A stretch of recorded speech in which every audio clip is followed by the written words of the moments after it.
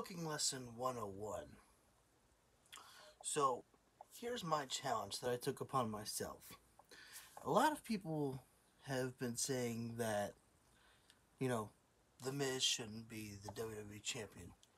And clearly, WWE felt the same way too, because I didn't even watch the pay-per-view until the ending. And can we just say that nobody likes anybody back there? Security guards, referees, no one wants to help the Fiend and stop Randy Orton from committing a crime. And they replace a fake body to burn the Fiend. You tell me, which is worse? Swapping bodies or giving Rey Mysterio a Mr. Potato Head eye?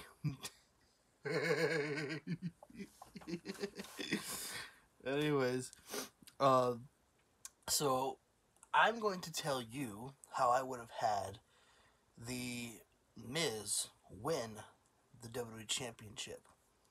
Because I want to see how you guys feel. Whether you would think that this would be a good idea or not. Now, don't start writing in the comments, this is awful, before you even listen. Give it a shot. Give it a chance. So, we come to tonight, everything's the same as normal. Drew McIntyre beats AJ Styles. He captures the WWE Championship. And then Sheamus comes out to celebrate with his friend. He raises his hand. And then at one point, Sheamus hands Drew the WWE Championship. Drew's like, yeah, celebrating this way. And then he turns around. Boom. Bro kick. Right to the face. Everyone's like, what? What the heck? Even though you and I both all saw it coming. And Sheamus is like,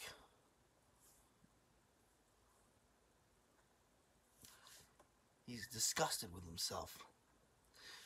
But he does it again. Drew gets up. Bro kick again. And then Sheamus, he picks up the championship title. He smacks Drew in the head with the championship. And then Sheamus holds the championship over the ropes. And he just lets it go. Because that's the thing. Sheamus does not care about the championship. Keep that in mind during this whole beatdown. Sheamus could have posed to the championship and said, I'm coming for this, or something like that. He didn't. He just picked up the title, threw it to the ground, basically saying, this means nothing to me. Sheamus goes out of the ring, picks up a microphone, and he just says, come on, Miz, go do it.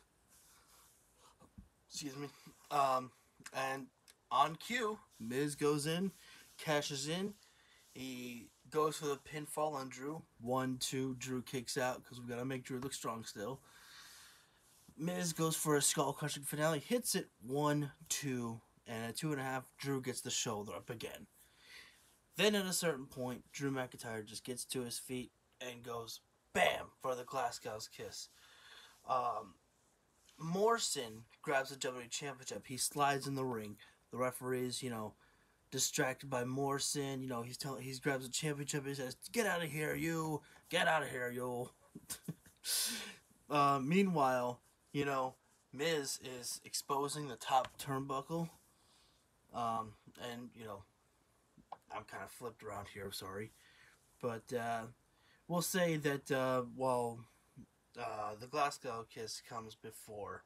So while Morrison is distracting the referee, Miz is taking off the turnbuckle pad in one of the corners. And then the ref kicks Morrison out to get him back onto the floor. Because Morrison's like, hey, I did my part. And McIntyre hits the Glasgow's kiss. He's going into the corner to set up for the Claymore. He does not look at Sheamus because he's too focused on staying champion. He's not caring about what just transpired. And Drew's gonna go running to do the Claymore kick, but he stops and he falls down. He's clutching at his head because keep this in mind, McIntyre has taken like 3 bro kicks, a skull crushing finale. He's taken championship belt to the head, so he is messed up. He is hurting bad. Little little tickle in my throat there. I think I did too much Sheamus impression there. Went too hard on that. So Miz is like, "The hell with this," and he just picks up McIntyre, hits the skull crushing finale into the exposed turnbuckle, which at the end of the day is basically just ramming the guy's head into it. But that's the finish. 1, 2, 3. Miz celebrates with the WWE Championship, and so the next night of Raw, we come to Morrison opening the show, and he says, "Your new WWE Champion, The Miz." You know, with more excitement than that, but I'm not. I had a tickle in the throat, so I'm not gonna try to do any more impressions. Really, Miz comes out, and there's no sunglasses. He's because we're taking away the comedy. There's no more moneymaker Miz. Really, we're gonna slow down. We're gonna take that back a little bit. Because we're gonna go back to the Miz of like 2011, 2012. It was more 2011, I believe.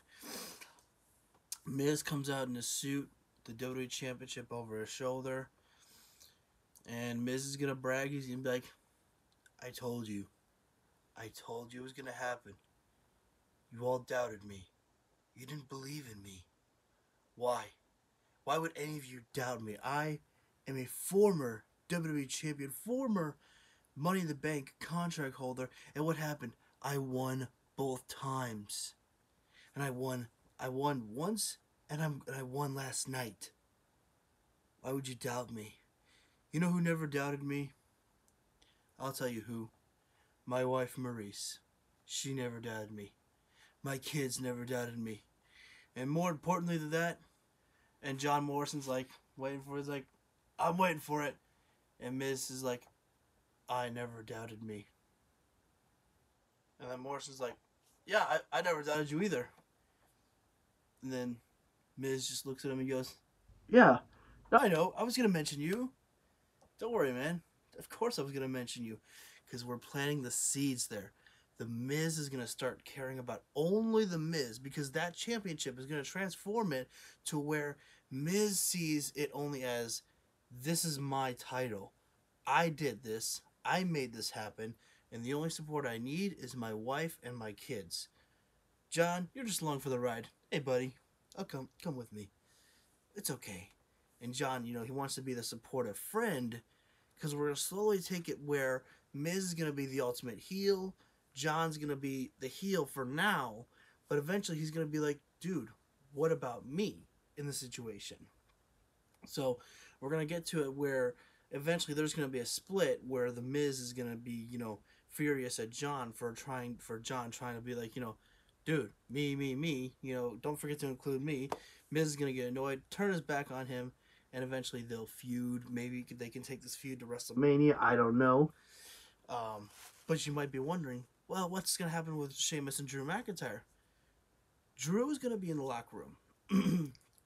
Sheamus is going to come up to Drew. Because remember, Sheamus does not care about the championship belt. So Sheamus is just going to go right up to McIntyre. And McIntyre's going to see him. And he goes like, you owe me an explanation. And you're lucky that I don't kick your ass right now. And Sheamus is like, I know you're furious. But look at what that championship has done to you. It's done nothing but hurt our friendship. You've done nothing for me. Like, when it was me getting beaten down, you weren't there. You're so scared about not being fully 100% to defend your championship. You're forgetting about me. You're not helping me. When you're in trouble, I have your back. I've always had your back. But now, when the roles are reversed, you're not there. Do you know what I want for us, Drew? I want you and I to team up one more time. And we just dominate the tag team division together. You and I, just like we would. And Drew looks at him. He goes, I know that's what you want. I can't. You call yourself my friend? A friend is someone who supports him, whether it be with his words or his actions. And yeah, maybe I didn't, I wasn't there for you 100% of the time. But you should have talked to me man to man, not do what you did last night. Which is why, because of our friendship, I'm not beating your ass right now. I'm gonna wait till later on tonight. You know it needs to happen. And Sheamus just goes, if it needs to happen, it needs to happen. And then we get to the match. I'm just gonna skip to the end. They're having this match, and Sheamus, he rolls up Drew McIntyre, grabbing the trunks and everything. And Sheamus he grabs the microphone quickly. And he says, Drew, I know you're pissed. I know you're pissed. But I did this for us. I had to end this.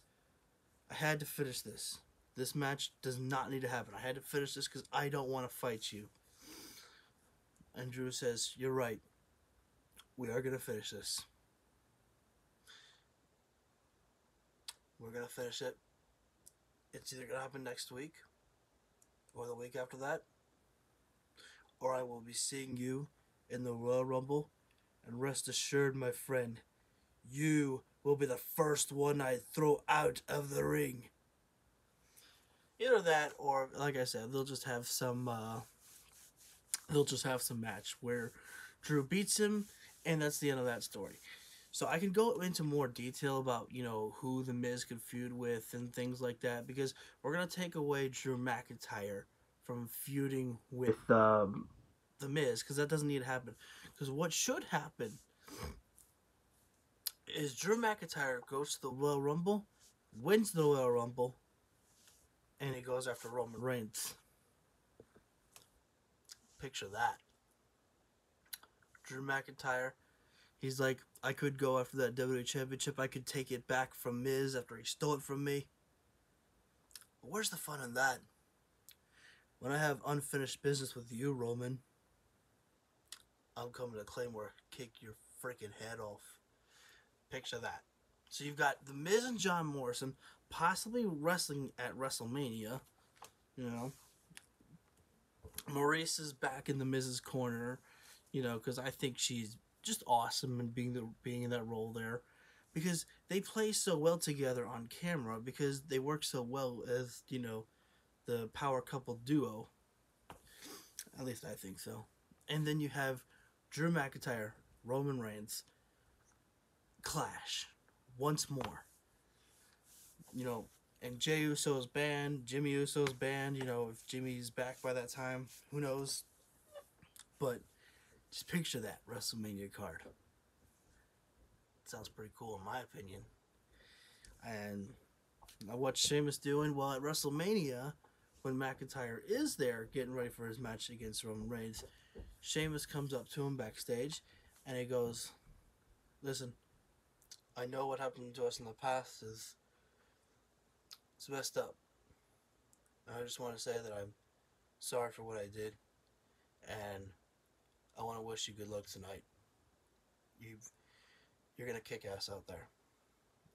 And Drew, he just sticks his hand out. Sheamus takes his hand, and they shake hands. And Drew says, "I appreciate that. Now, you can stand back here and support me, my friend. And then later on, when I come back with that Universal Championship, you're buying the champ a drink." Sheamus says, "A drink? I'll buy you a pint, mate." So I don't know. Just picture it how you will. That you get two great feuds out of this. You get Roman Reigns, Drew McIntyre. You have a great little mini feud with Drew McIntyre and Sheamus. The Miz and John Morrison have a feud. We take The Miz back to 2011, where he was talking. He's not making all these goofy comments and movie magic, all this stuff.